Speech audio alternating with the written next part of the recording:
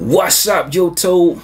Listen, family, it's the weekend, and so class is in session. I like to use the weekends as a chance to teach you guys some things so that you can go out and apply what's learned on Monday morning when you guys start to get busy. Okay, with that being said, it's also a time for you to relax, rejuvenate, and refocus, guys, and I want to make sure you're doing that as well, because we will look to get to it on Monday. Okay, with that being said, man, major salute to those of you that did your thing on this week.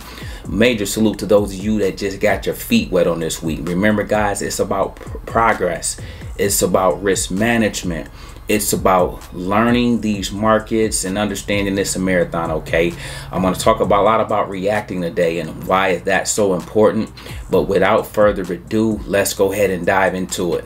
I first want to give some love to my guy Eric. He hit me yesterday and he talked about the fact that patience equals patience. I love that.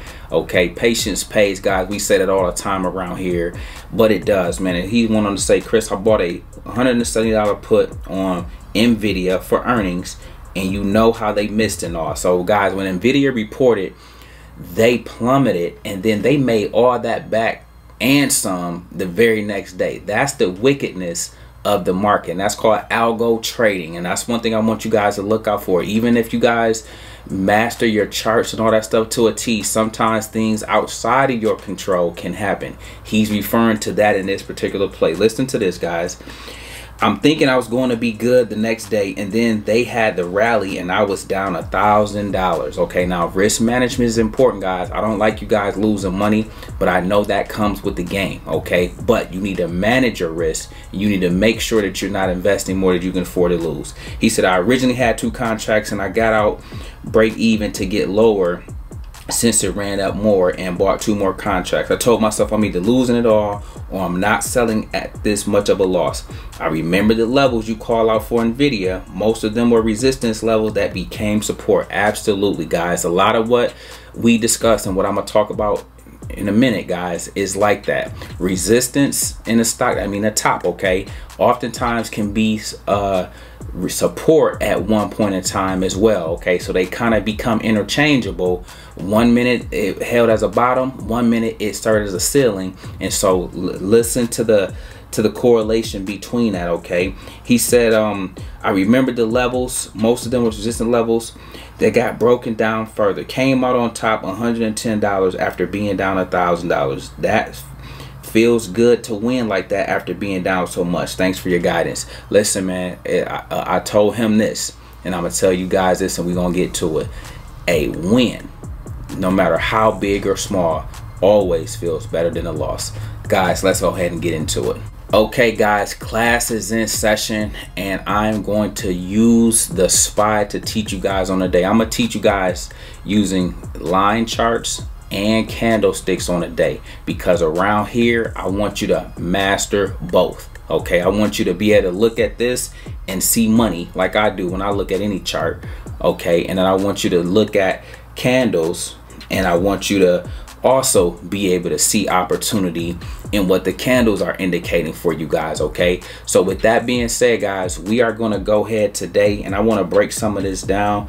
I'm going to be going through both, but I'm going to start off with lines so that you guys can kind of clearly see these levels. I want you to write these down, because these will be the moves to look out for next week. Remember, we take it one day at a time, one play at a time. We are about to crush next week, so let's get ready to get to it.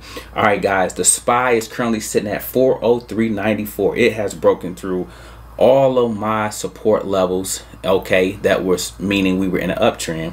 Now we are in a downtrend. So look at this and write this down for me. Okay, write this first number down, 411.35. Write this next number down right here, 408.06. okay, what is significant about both of those?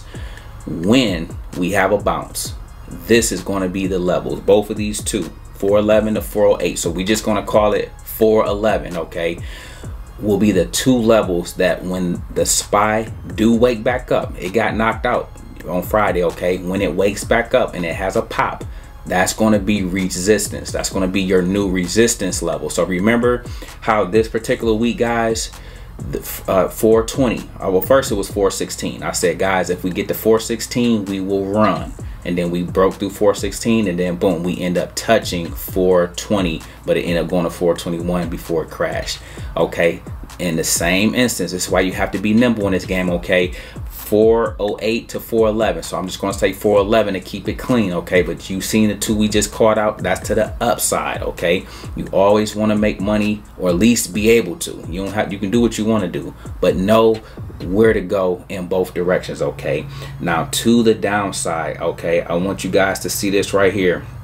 Everybody write this number down, 390.89. Okay, now check this out. I'll teach you about this in momentarily, but I want the guys to get you in the habit of knowing how to master levels, whether you have lines written all over your chart or not, because the better you get at this, it will help you in your investing, because you'll start knowing how to buy low and where to buy certain stocks at.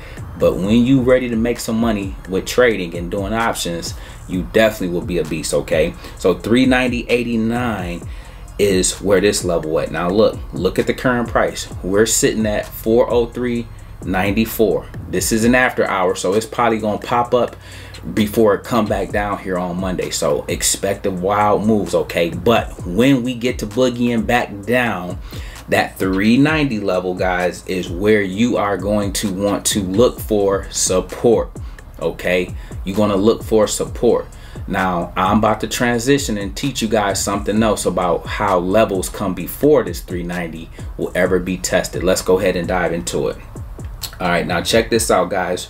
Robinhood has pulled out some new charts, and so I'm going to show you guys this one. Now this one, I want you guys to peep my lines on this one. Okay, and so you got the 200 that's sitting at the top. That's what we got smacked at on this time frame. Okay, but then check this out, guys. If you look over here to where this cursor is at, look at that blue line. Look at where that next blue line at, and that next blue line happens to be the 50 EMA. Okay, EMA means exponential moving average. Okay, so before we ever get to 390, okay, we are going to see 400 operate as a level of support, as a level that it's going to look to touch. So if it bounced from there, you guys may see a little action happen right there. Why? Because that's a significant level. That's the 50. Okay, we call that the 50, but when we say 50, we're talking about the 50 moving average, or the 50 MA. Okay, that's what that is, but that's 400.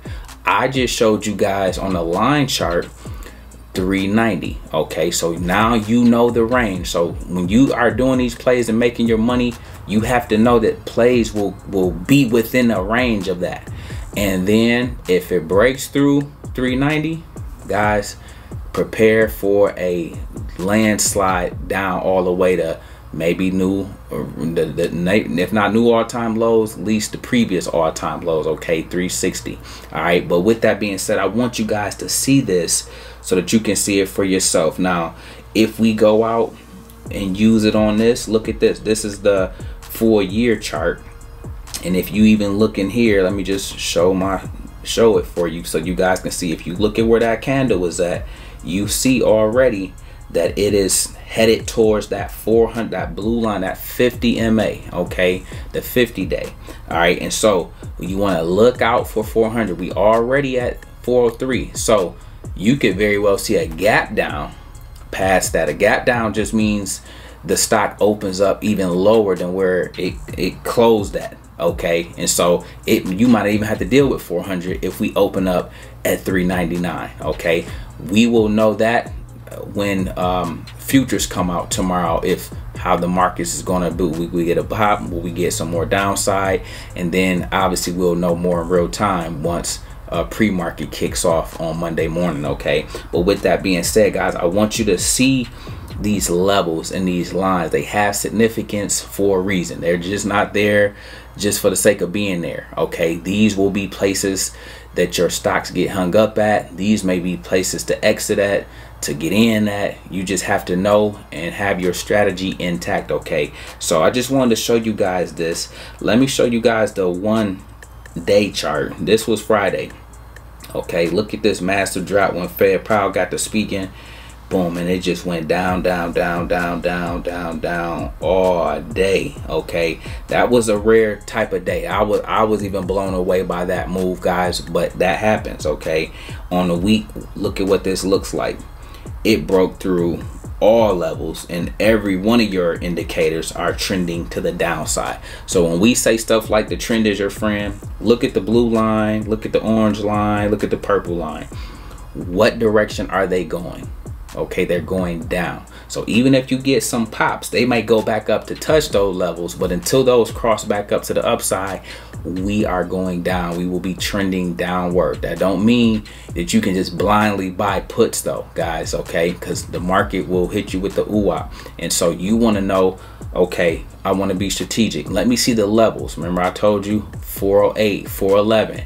Okay, so if we don't break through those levels, those might be great entry points to where you buy your put at if you see continued downward pressure. Guys, we're not bears or bulls around here. We get money, okay? And if you rock with me, I need you to master the charts, because we have mastered investing. We buy quality stocks, we hold, we put $250 in every 2 weeks. We have a long-term outlook with stocks. But when we want to make money lateral to our long-term holdings, our pillars, BTI, the apples, okay, you need to know how to look at your chart and what is it actually saying. What story is it telling? Okay, listen guys, I'm gonna spoon feed this stuff to you, and I'm gonna make sure you understand it, okay? And if you don't, you need to just book a coaching call so I can break it down even further. I can pull up different charts, okay? I can walk you through this stuff. I can show you how there's nothing but money and opportunity when you understand clearly how to look at this and how to make your moves off of this intel. Okay, with that being said, guys, let's get ready to do our thing this week. Hopefully this was helpful. Hopefully this added value to you. If it did, please make sure you like and subscribe. Remember guys, we make videos like this every day, so if you like this one, make sure you check out the next one. Remember, most people see the end result, very few consider the journey. So do me a favor, don't forget to like, subscribe to the channel. Make sure you guys grab some free stock using my link below, and I'll catch you guys in the next one. Peace.